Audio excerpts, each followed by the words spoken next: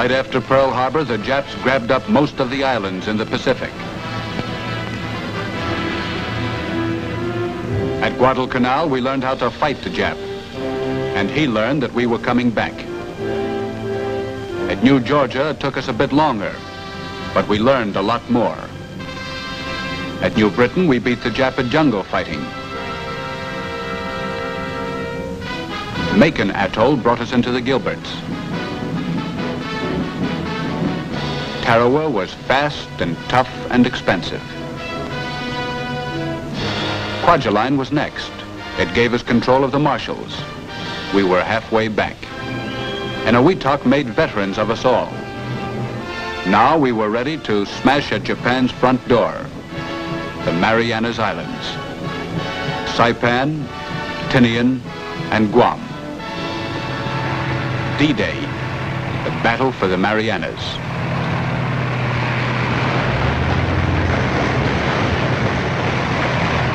The LSTs unload their Amtraks.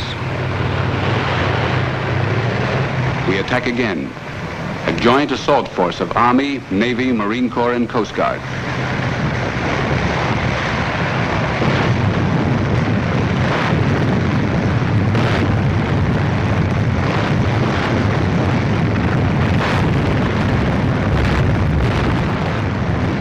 Saipan.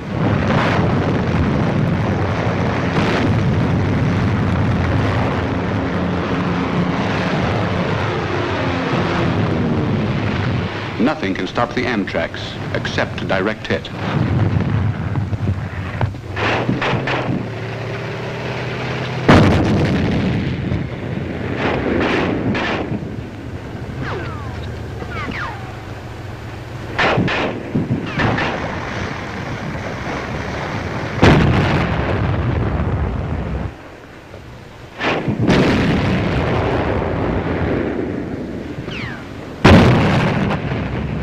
We keep driving in.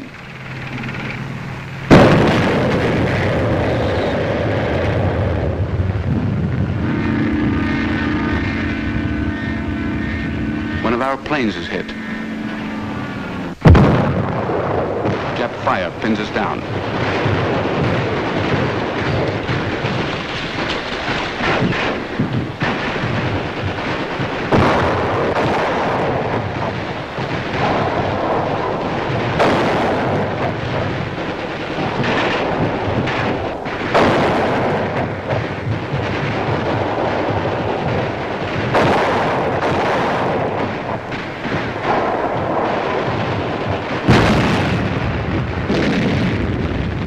We start across the beach.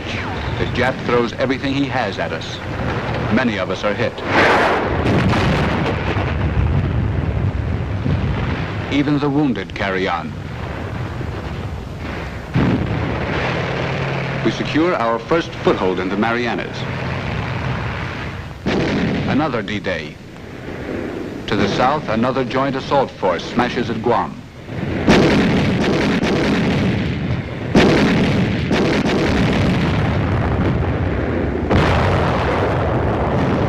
Coast Guard gets us through heavy enemy fire.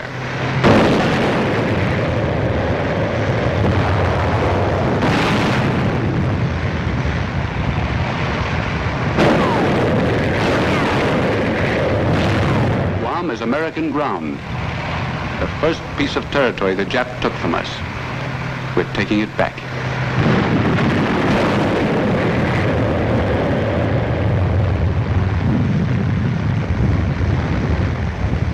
The flag is planted again on Guam. It has a special meaning for every one of us. On Saipan, we strike for our first objectives.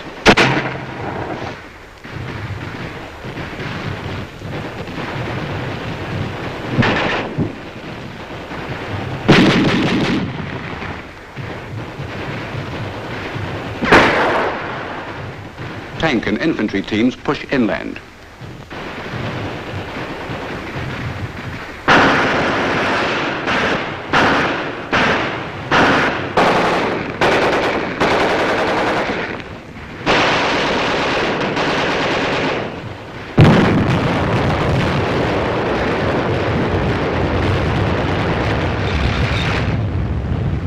push on to the Jap air base.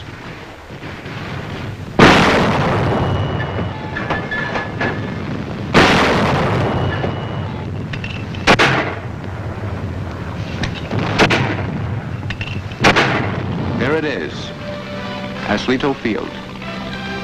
Precision bombing and shelling before D-Day wrecked the hangars and buildings but saved the runways. Now we can use ground-based fighters and bombers. The Nips got out in such a hurry, we captured many of their planes undamaged.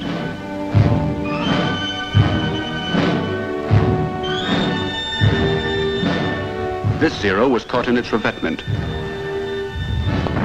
With the Aslito Field secure, we head north through the cane fields.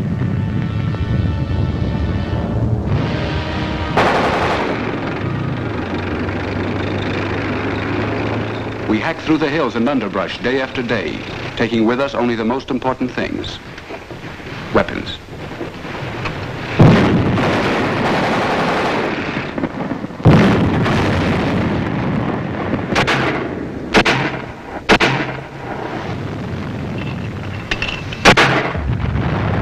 One night they massed their tanks and counterattacked.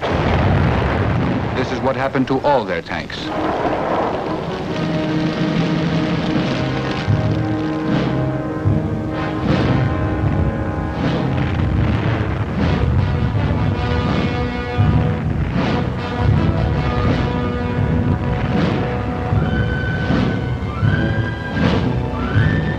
The Japs knocked out one of ours. Those are the Japs. The Navy's big guns keep hammering away.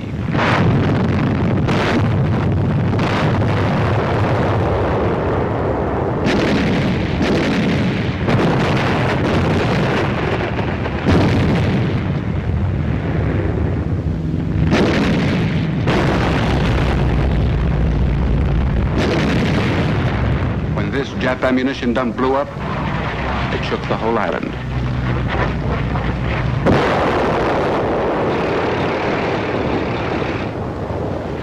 The flamethrowers move up.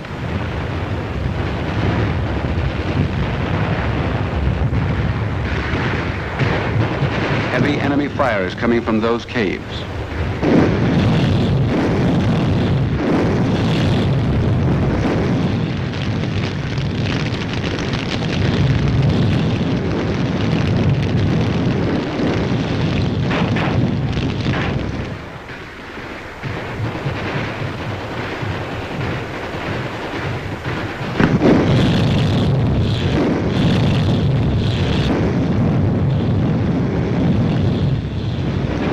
Burn them out of their pillboxes.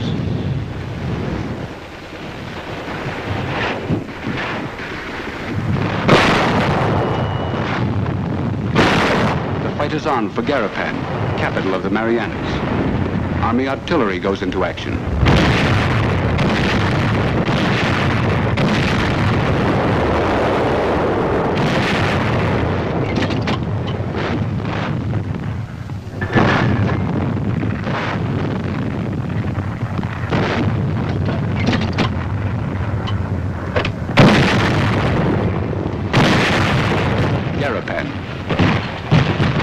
At the same time, we shell Tinian Island across the channel from Saipan.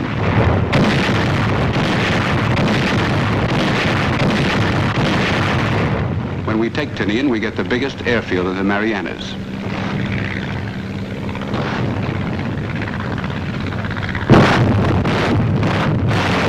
The battle for Garapan and Mount Tapacho goes on 24 hours a day. Tank runs interference while we evacuate our wounded under heavy Jap fire.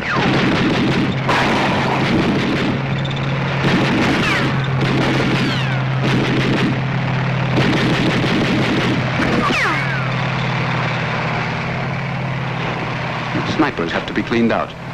We use rockets.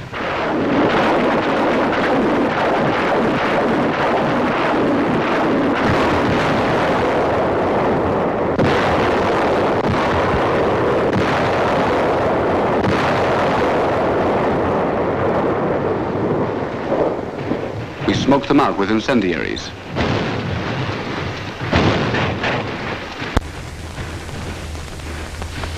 We take take a Jap prisoner.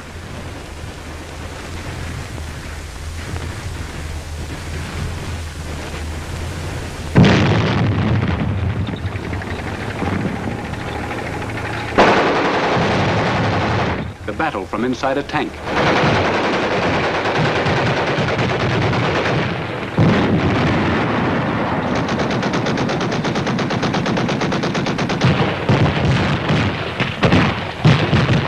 Lieutenant General Holland Smith, U.S. Marine Corps, commanding the assault forces.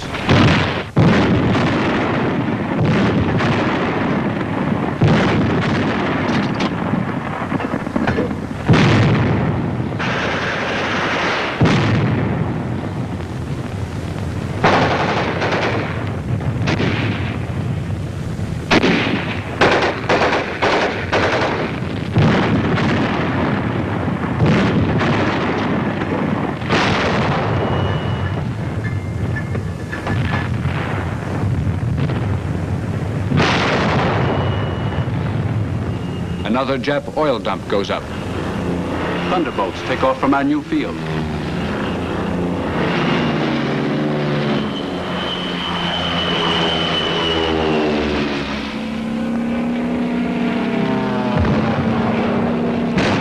We blast the Jap command post overlooking Tanapag Harbor.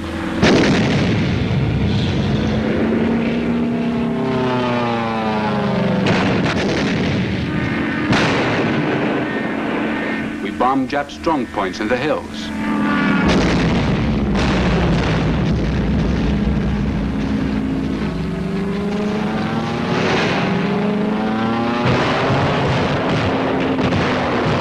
The Japs bring down another one of our planes.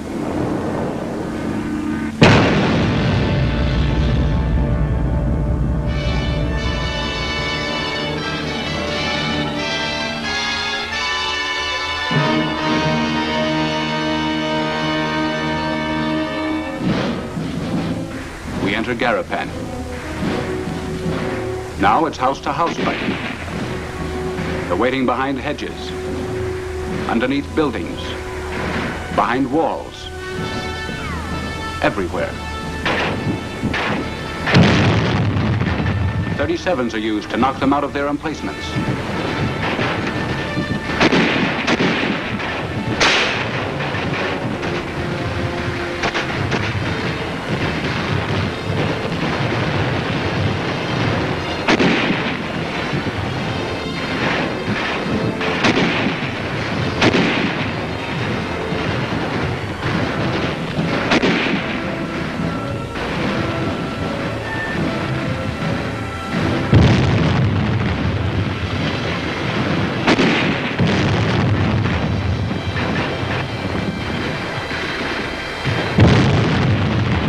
Jap makes a run for it.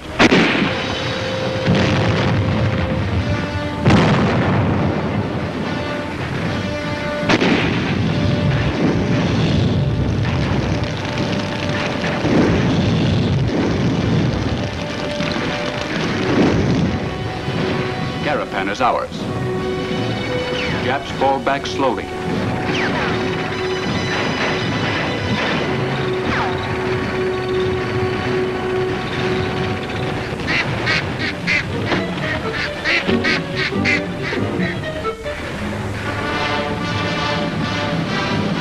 Tough going in the hills.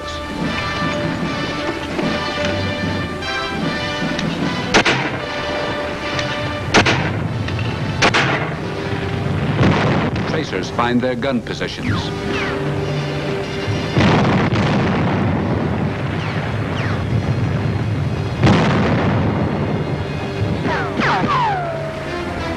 We corner them on the north end of the island.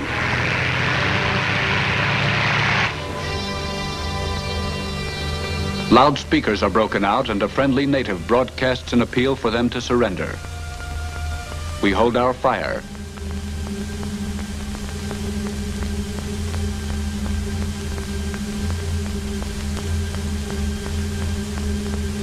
We wait.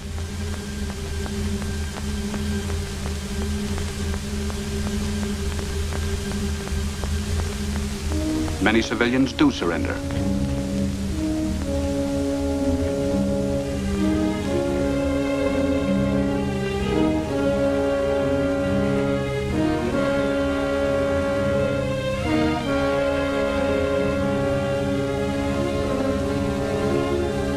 They set up community kitchens and make rice balls.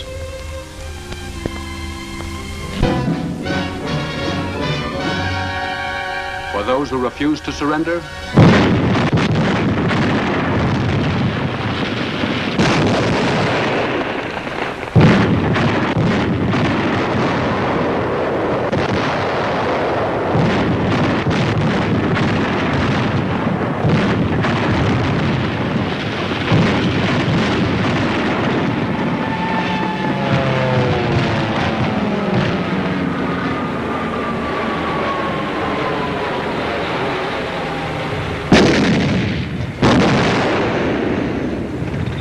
final cleanup is on.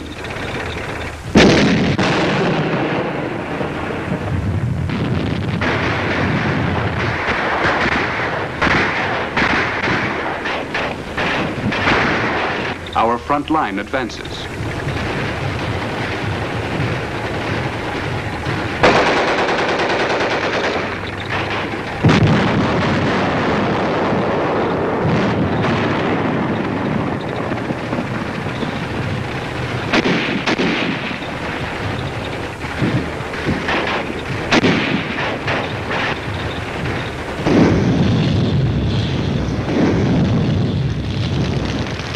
Sniper is burned out.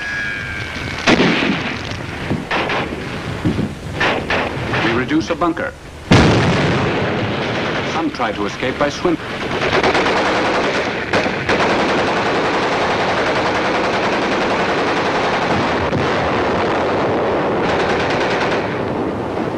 Hand grenades are effective.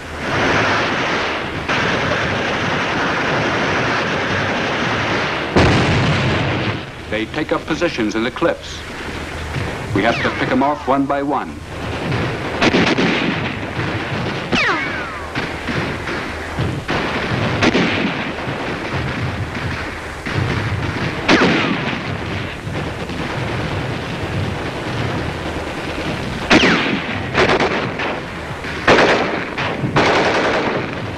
Some choose suicide by jumping.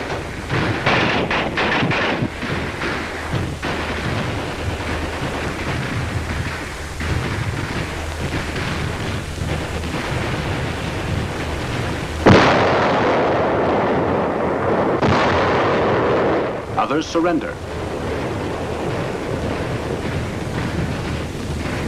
And some fight until the end.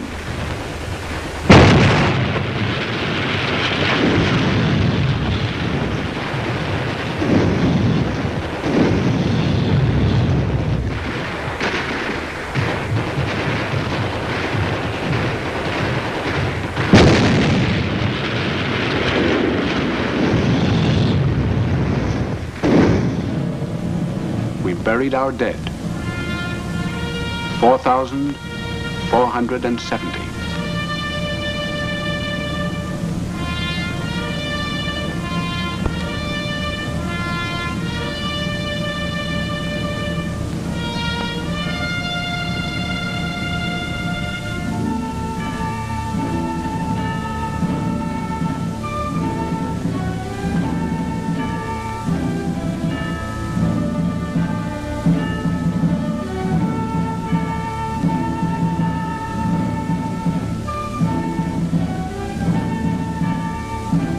O'Connor, Vandermeer, Schultz, Levine, Kalafatich, Smith, Olson.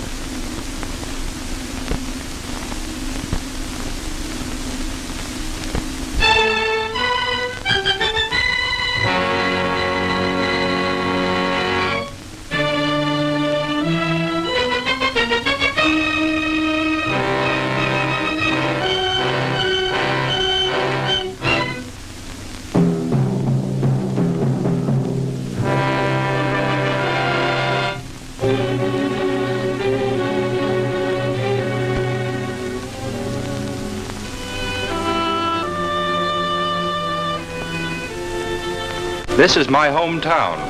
It's called Youngstown, and it's in the state of Ohio near the Pennsylvania boundary.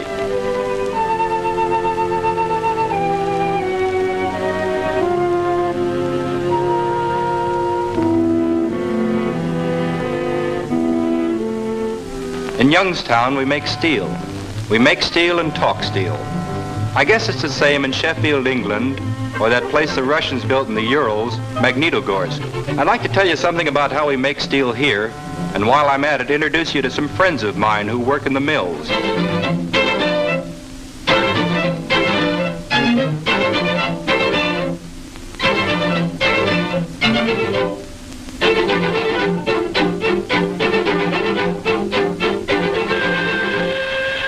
Look down any street in town, and you'll see the mills at the end of it. There are 25 miles of them along the Mahoning River, and today they're busy day and night. Every 8 hours, the shifts change. 15,000 men to the shift.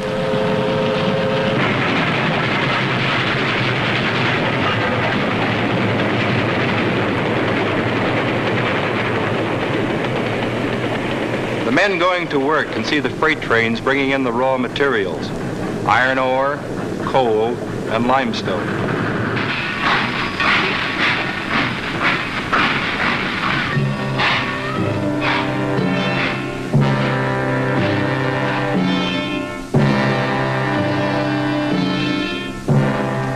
This is the ore. It looks like dirt, but in a few weeks it'll become part of a ship, a tank, or a gun. And in peacetime, an office building, a bridge, or a dam structure.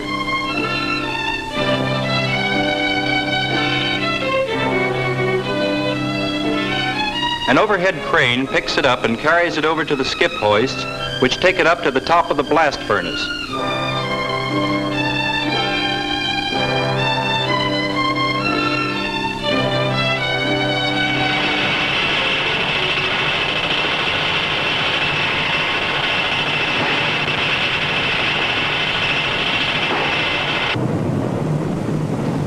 In the blast furnace, the boys smelt the ore into iron, the first step in making steel.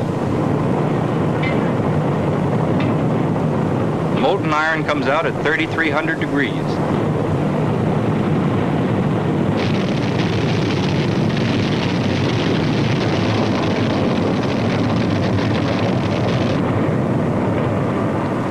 The slag comes up to the top like cream in a pitcher and goes out the other way.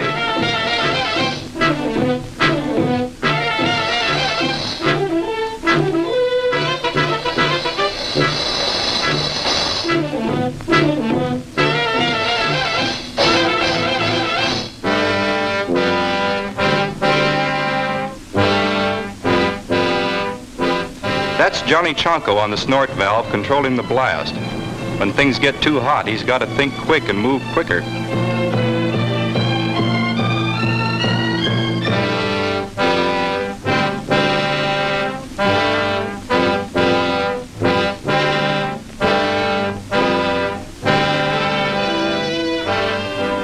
Peter Zeman's the blower, head man on the shift. He tells them when it's time to stop the flow. And this is Frank Mele, a friend of mine. Frank came here from Italy 45 years ago. He's got his own place up on the hill. Come Christmas, it's full up with his children and grandchildren.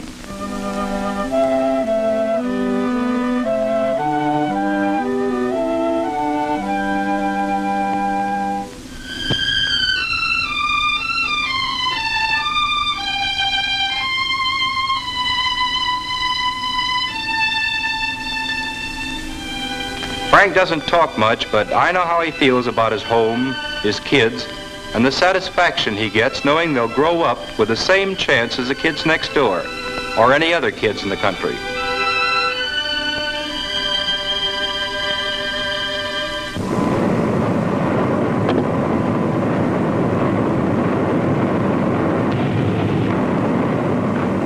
This is the open hearth where the molten iron from the blast furnace is mixed with scrap iron and the two purified into steel.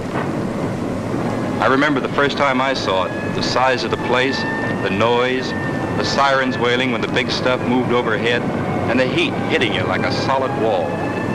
It's something you don't forget.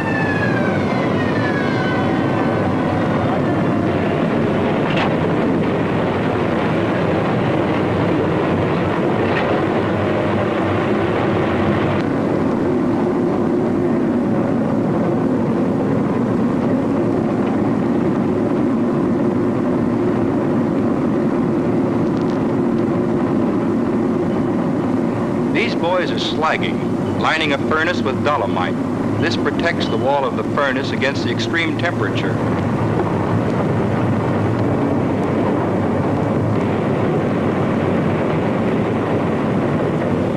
Down the line, Bob Wentworth is charging scrap iron, scrap that came from farms, backyards, and attics all over the country, collected by school kids and housewives to do their part in the war.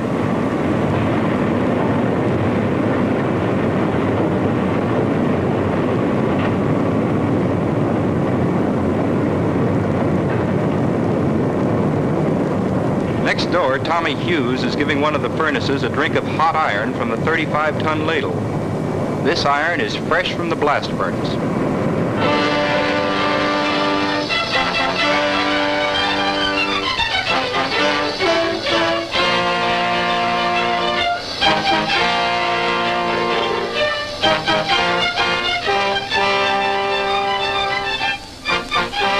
These are the foremen, Bill Riley and John Strauss. John came here from Croatia. He's got 2 sons. The older is a captain in the Army. The younger, Ed, is still in high school. He's a substitute on the football team. Next year, when he gets a little more beef on him, he'll be a regular.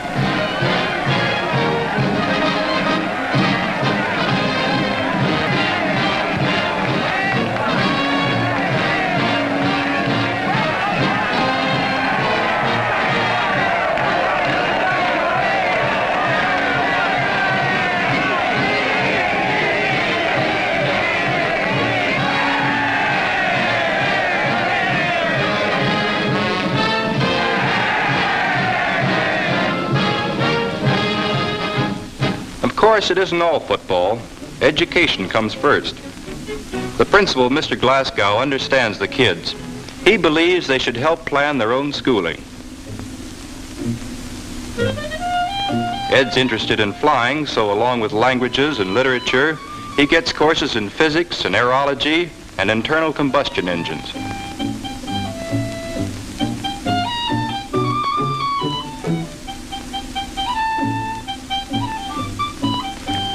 It means a lot to have free education like this for your kids. If you listen in on these youngsters, of course you'll hear them talk about football and dances and things of that sort, but you'll hear other things too. Talk about what kind of a world this can be after the war. Things maybe their parents didn't talk about enough. They know what's going on, these kids, and that's all to the good.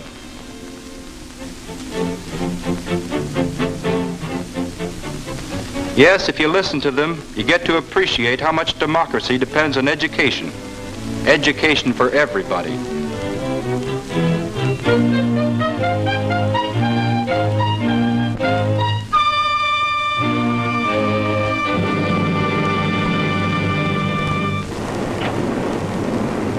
In the open hearth, the steel's nearly finished. The first and second helpers take a sample. Mike Hubinski's the first. Earl Strong is his assistant.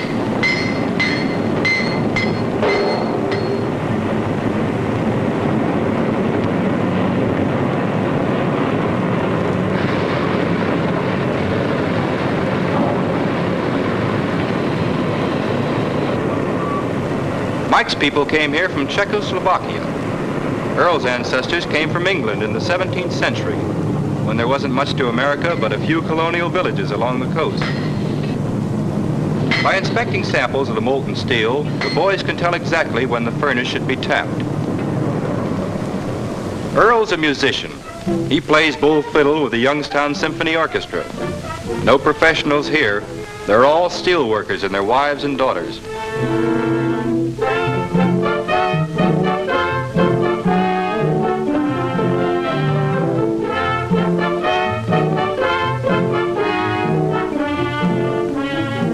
The maestro, Michael Ficocelli, is a timekeeper in the mills, and there's been plenty of bad jokes about that.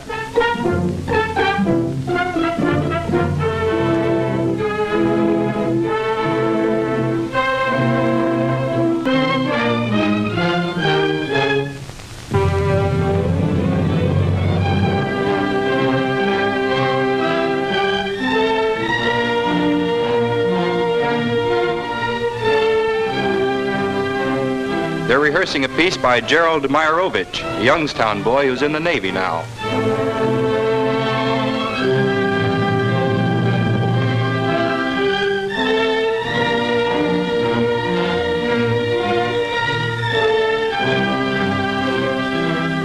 Steel men get in the habit of doing things together, like in the mill.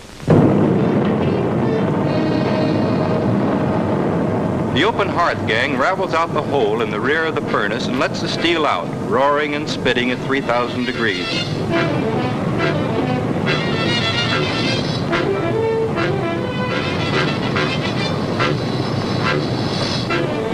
The pit gang dumps in alloys to give it the special qualities they want in this batch.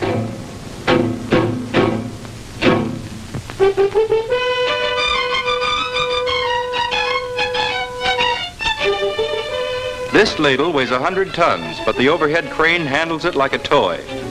Lifts it over to a line of ingot molds where it's tapped off. We call this teaming. Just to be on the safe side, another test is made to be sure that the alloys have been added in proper amounts.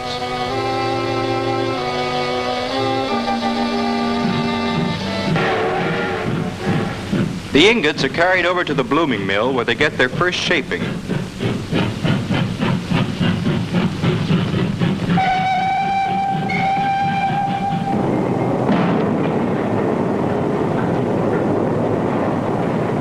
It looks rough, but these rollers squeeze the ingots down to a tolerance of a 1/16 of an inch. George Bannon and Clarence Kinney control the operation from the pulpit. They've been doing this together for so long, they work like one man with 4 hands.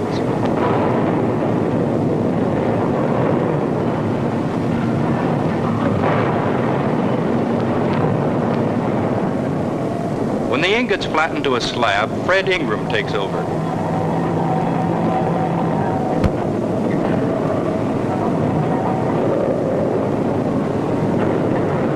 He cuts a slab with hydraulic shears under many tons of pressure.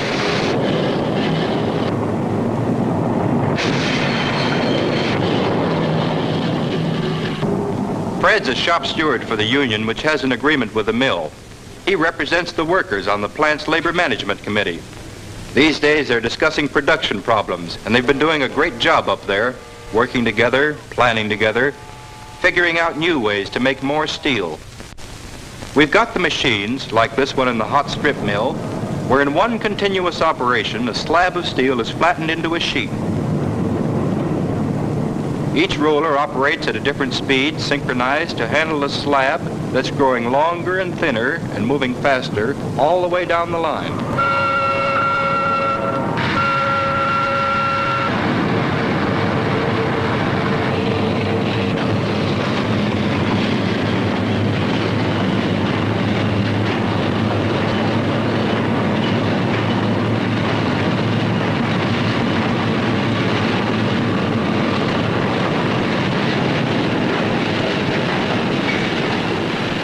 This is it, steel. Only a few hours ago it was iron ore. Now it's finished and on its way to become a part of the new world it's building. We've proved we can lick production problems. We've got the equipment, the science, everything it takes to get the job done. But when the war is over, we're going to have other problems. We know about that in Youngstown. We've had it here before. There were times when there was no smoke in the sky. The mills were quiet. The street full of men, angry, questioning, wondering. We're beginning to understand that these things don't just happen in one place, they happen everywhere. We're thinking that all this production all over the world that's doing such a job in a war can do a job in peace too, if we can just learn to work together. And I guess we're beginning to learn.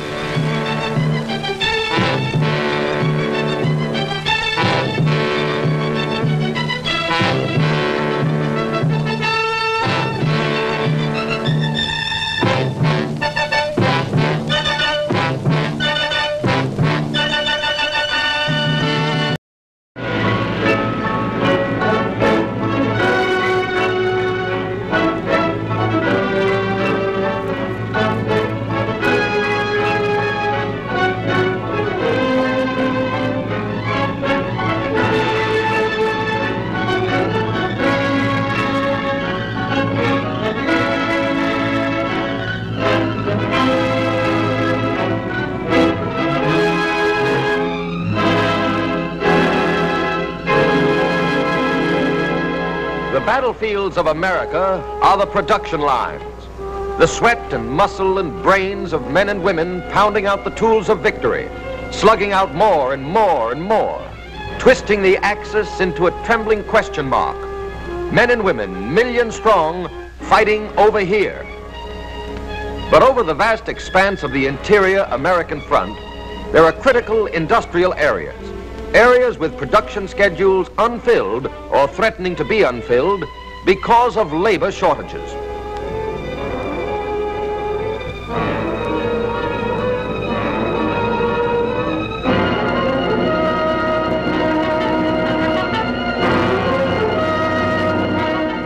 A mighty industrial program moving faster and faster.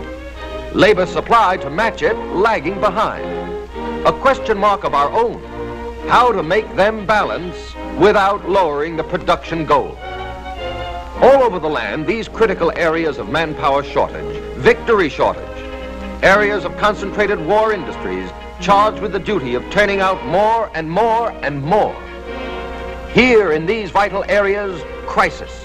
The program must be met. Labor supply must be found. Let's take a look at one American community, one of many, and watch it face its problem. Dayton, Ohio, home of Wright Field, the Air Force's Materiel Command Headquarters, and Patterson Field, Air Service Command Headquarters. City of phenomenal employment rise. Statistics for Americans. Population 1941, 210,000. 1943, 275,000. Industrial employment, 1941, 58,000. 1943, 118,000, more than double. Statistics for Nazis and Japs. Time fuses, aircraft instruments, machine guns, precision optics, carbines, tank tracks, searchlights. Yes, let's look at Dayton. On April 7th, 1943, a meeting of 200 leading citizens is called. Speaking at the moment is Mr. S.C. Allen, president of the National Cash Register Company. In Dayton today, there is grave danger that our war production goals in this area may fall short of achievement because of manpower difficulties. Briefly, under present conditions, the number of people available for war work does not meet the industrial demand. Consequently, Dayton has been classified as a Group 1 critical area. Word reaches us that the war procurement agencies may be forced to transfer work elsewhere in order to be assured of meeting production schedules. It was not necessary that conditions in Dayton reach this serious state. We neglected the essential adjustments of the community to altered circumstances and emergencies of war. But it is not too late. Much of immediate and future importance is at stake. Our responsibility to the war needs of the nation, our responsibility to the people of Dayton, that their new war problems are met through wartime measures. This is a job which Dayton itself must face. It cannot be done for us by Washington or by official edict or by waiting and hoping. It must be accomplished by local leadership and local action. It is our responsibility. Out of this meeting grows another. Men designating themselves an emergency committee, aptly chosen name. Representatives of labor, the CIO, the AF of L, representatives of government, area director of the War Manpower Commission, deputy regional director of that agency, the chief of program requirements for the region, leading industrialists, leading retailers, the city's mayor, the secretary of the Chamber of Commerce, the commanding generals of Wright and Patterson Fields. Men representing every interest in community life, convinced that within the community itself are the resources necessary to fulfill Dayton's war activities. Advices and studies of the War Manpower Commission and its local area War Manpower Committee make it perfectly clear that there are three sound ways of meeting this situation. First, we must find more war workers from within Dayton itself, from people working in non-essential jobs, and from people not working at all. Second, If we utilize our present labor force to the fullest, our anticipated labor requirements will be reduced.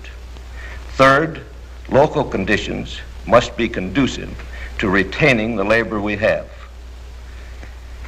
More labor from within the community, full utilization of the labor we have, retention of the labor we have. These are the answers, not one of them, but all of them. That is the general basis on which we must work out a detailed program. Dayton's last monthly report of estimated labor requirements showed the apparent need of thousands of more workers flowing into the city, drawn from beyond Dayton's boundaries. In the future, as in the recent past, all roads, all signs would point, all wheels would roll to Dayton. But a community like a paper bag blown too full of air must burst. Dayton is crammed, jammed, up to its neck, over its ears. Every living facility taxed, a city coming out at the seams.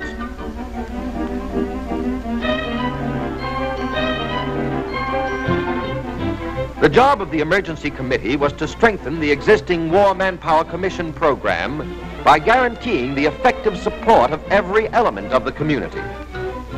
Around another table, the local Management Labor Committee, in Dayton it's called the Dayton War Manpower Committee, was joined by members of the Emergency Committee and drew up their plans.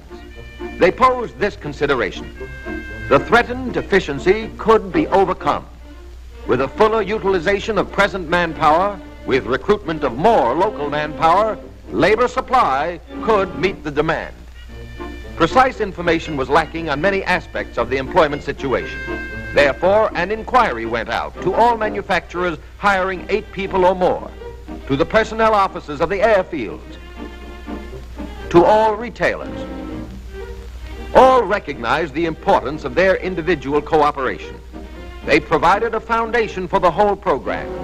Self-imposed ceilings of employment, ceilings representing absolute minimum labor requirements, and signed agreements not to break through those ceilings. They analyzed their estimates of future labor needs to see where they could be cut by more efficient use of every man-hour, where requirements could be met in other ways than an increase of workers. The war employers pledged in writing not to increase employment levels above the revised figures. Retailers were to cut back to their 1940 employment levels, and the signed pledges went out to the War Manpower Commission. Thus, a community stopgap, an industrial tourniquet. War Manpower Commission, Washington, D.C. Revised estimates of increases in Dayton employment for 1 year from May 1st show reduction 18,394 as compared with March 1st estimate. Marion A. Gregg, Area Director. Yes, community action was taking effect. The survey had brought out important facts. 6,000 jobs held by men could be done by women. Industry had opened a host of jobs available for women in Dayton now. On the strength of this, a woman's committee walked the streets and knocked on the doors. Every woman in 3,000 Dayton homes was interviewed. Did you know there are all sorts of interesting war jobs open for women right away? 3 women on your block say they'd get a war job if their neighbor did. How about you? Some answered yes, some no, some maybe. On a poll sampling basis, 10,000 said they were available. 7,000 said yes, part-time. 9,000 said maybe. Most of those who said maybe had a reason.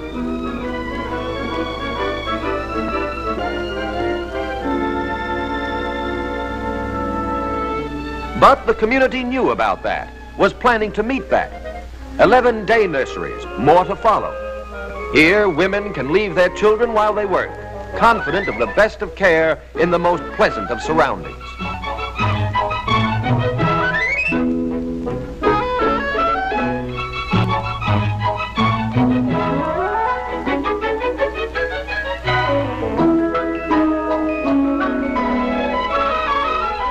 More statistics for Americans. The more day nurseries, the more women for war work, the less labor shortage.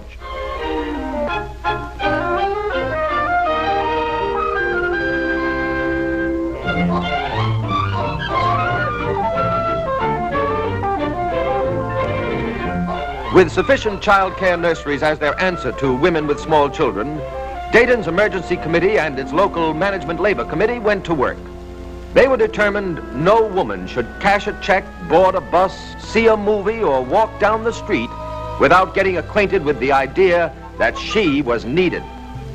Each week they printed a pamphlet called The War Worker. This listed all jobs open to women and men, from assistant chemists to machine operators to lens grinders to conductorettes. And if a woman went into a bank, a woman stepped into a grocery, if a girl hopped a bus, if a girl went to the theater, she bumped into the war worker. Every medium of publicity was used. Motion pictures were made of Dayton women at work in war factories. These films were shown in Dayton theaters, wedged in between features and shorts. Dayton women are marching to war. Women are driving the buses that carry war workers to their jobs. Women are doing their part in keeping wartime Dayton supplied with clean laundry. Women are preparing and serving the food for the hungry war workers. Yes, in every essential wartime activity, in the factories and at the airfields, Dayton women are helping to keep the wheels of industry turning. And hundreds of these women have never worked before at such jobs. But the War Manpower Commission says at least 12,000 more Dayton women are needed to fill the shoes of the men who have gone to war. The Dayton radio stations took their mics to the assembly lines and interviewed the women, young and old, who were fighting on the production battlefields of America. Tell me, Mrs. Bradley, how do you like working in a factory? Well, right now, there isn't anything I'd like better. How does your husband feel about it? He feels fine about it.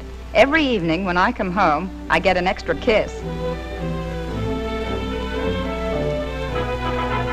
And all over the city, new eye marks of a community at war. Every month, 36 billboards, which used to prate of nylon and bedroom slippers and lingerie, now spoke another language. Advertisements popped up in the papers. Dayton women had gone to war before, but now 700 women a month, not normally in the labor market, are applying for war jobs. Dayton was finding a new pride in itself. The prestige of war work was being hammered home. Women who went out to fight on the production lines were gaining the city's respect. So did Dayton's program get underway. The community had begun to search out undeveloped sources of labor supply. Workers are being hired for what they can contribute, not disqualified because of irrelevant infirmities. Here in Dayton, deaf mutes cleaning segments of bifocal lenses.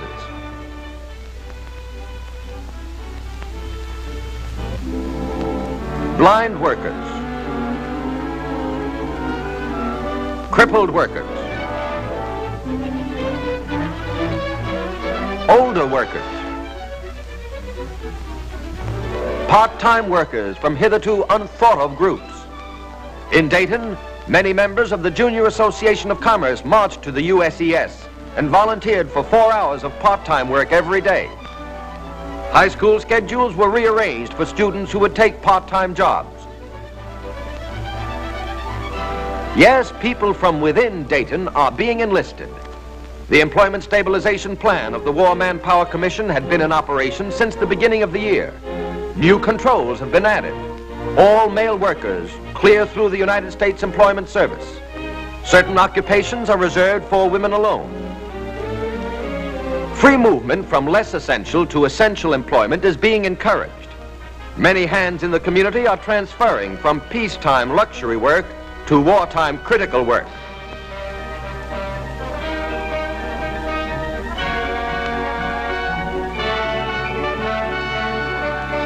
And as with the other groups acquiring a sense of community responsibility, here labor played its full share, gave its wholehearted cooperation.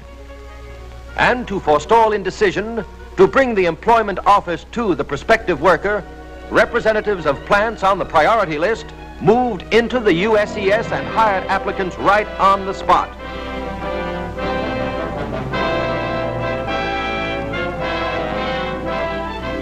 Some measures designed to find workers, some to utilize, some to retain, some common to all three.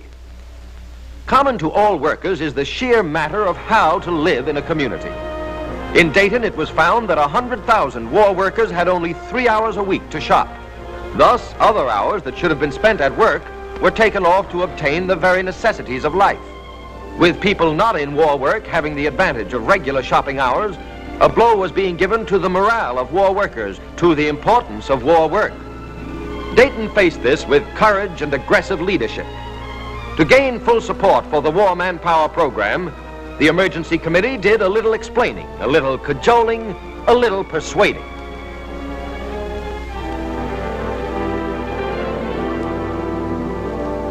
Yes, this is now Dayton on a Monday night or a Wednesday night. A one-shift town adjusting itself to a three-shift tempo. The retail stores are open. The 5 and 10 is open. The markets are open.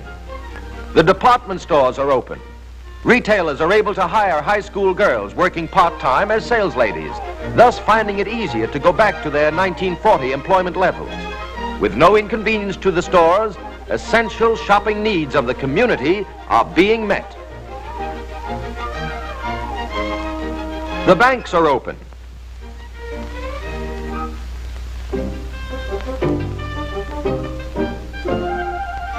Some companies send groups of late shift workers down in buses to cash their checks. And girls who had no time for permanence, unless they took time off from work, are now being made beautiful at night. That goes for the men, too. And there's the important item of recreation and relaxation. Entertainment of the men on the fighting front is a must for fighting morale. It's been found true back home. In the movies and bowling alleys and special dances, at odd hours for odd shifts, a potential is recaptured and built up, a potential of ultimate production back at the workbenches. The sheer matter of where to live presents a formidable problem in Dayton. Rooms, beds, floor space, all jam-packed, overflowing. The housing problem is aided greatly by the regulation of in-migration. But with insufficient quarters for many already in the city, housing projects are keeping pace with the rest of the emergency program. Priorities are being speeded up, and the city is dotted with various stages of housing construction. Large projects, temporary as well as permanent, for white and colored.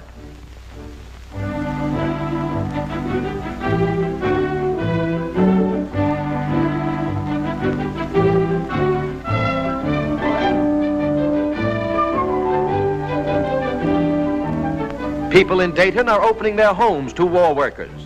Buildings are being converted for their use. There's still a housing problem, but it's being licked. War industry cities are war-crowded cities in many ways. The sheer business of how to get places, the sheer discomfort, prevented many people in Dayton from entering the labor market. The community and the airfields faced this bugaboo along with the others. To combat it, industrial plants organized share-the-ride movements.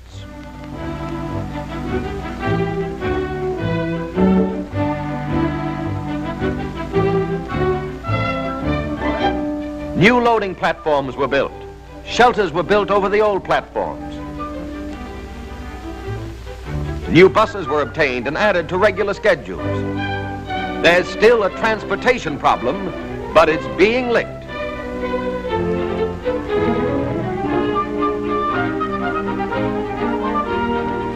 Along with the improvement of community service facilities for war workers, there is improvement of plant facilities.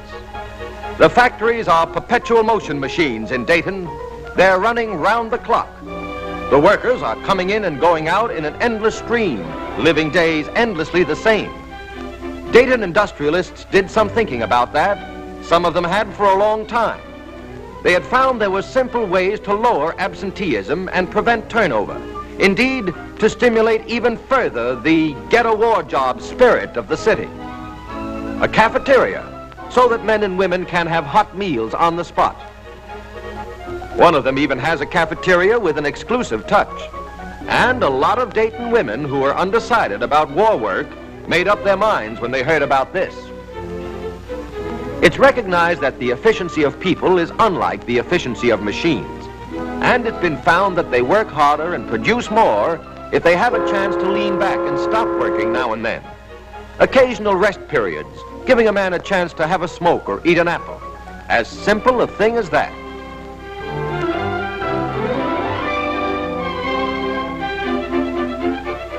In many plants, there are minor medical treatments available over and above emergency aid, and a dentist with full equipment. These sort of services save many a worker a half day off. More ways of forestalling that half day off. A group of personal services for the people in the plants at the plants.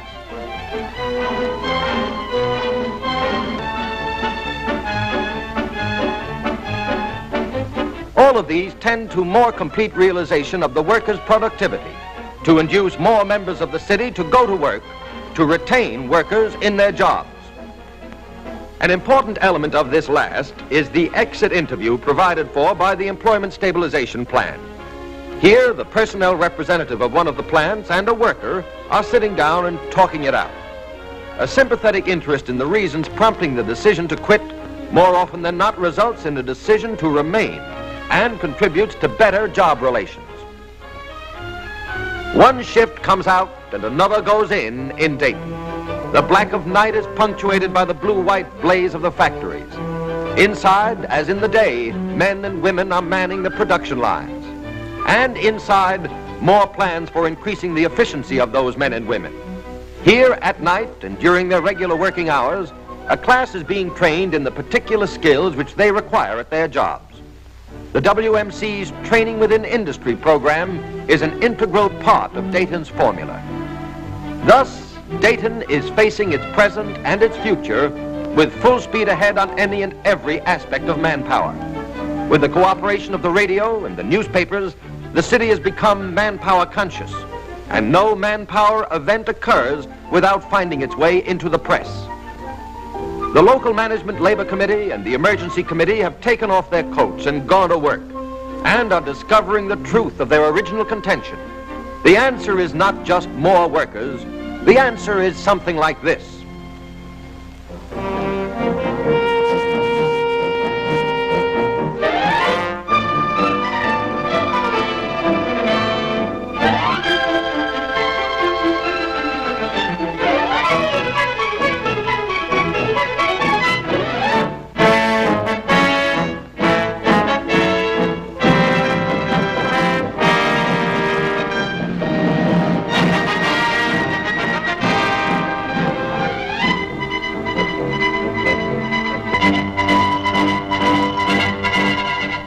No model town, no panaceas, no permanent solution, but a movement, a common effort, a community at war.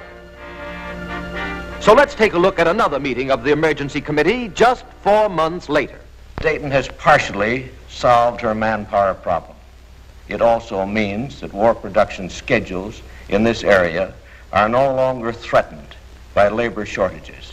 This was our goal, and we may well feel proud of its achievement. The whole community participated, but we know such a program does not result from a general, spontaneous action. It can only take bold form through direct activity of top local leadership. It cannot be delegated. We also know such groups as ours cannot do the entire job. Our effectiveness derives from the support and cooperation which we give to the War Manpower Commission and the other appropriate governmental agencies, which must carry the burden of making these programs work. We know our job is not finished. War problems are never fully solved. Our work must continue unrelaxed. We will not fail if we observe the fundamental lesson of our recent experience. War production is human production, the product of the minds, bodies, and spirit of the people. If those persons responsible for production would only spend as much time on human relations as they do on the mechanics of production, our manpower problems would be well on their way to solution. The way of life of people in the community, as well as in the factory, cannot be separated from their capacity to produce. All over the land, areas of labor shortages. Cities with problems like Dayton's. Cities with problems peculiar to themselves. All with problems they can overcome by aggressive leadership, local leadership. Communities at war, pounding out the deadly weapons of victory.